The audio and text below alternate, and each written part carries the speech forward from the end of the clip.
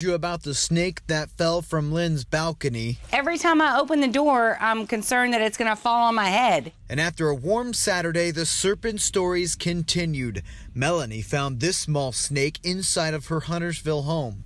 Instead of a house in Gaston County, Anna spotted this giant rat snake settled in her birdhouse. Yes, it is unfortunate they eat bird eggs, but they eat other stuff too. Rodents, mice, and rats. Sean Amadon has owned more than 4 dozen snakes along with cold-blooded wildlife encounters. If we didn't have snakes like this around, it would really cause lots of problems in the food chain. He's no snake hater, instead an educator. Really, they're just a great animal. They're just very interesting.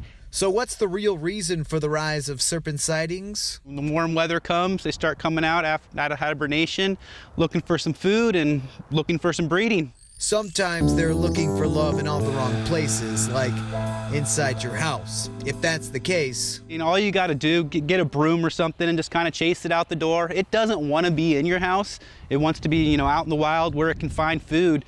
Amadon says there is no real resemblance between rat snakes and copperheads, the most visible venomous snake in Charlotte, but you should give every wild snake you encounter plenty of distance. They don't all come as calm as melee, but all rat snakes do provide a service worth having if you find one around your house.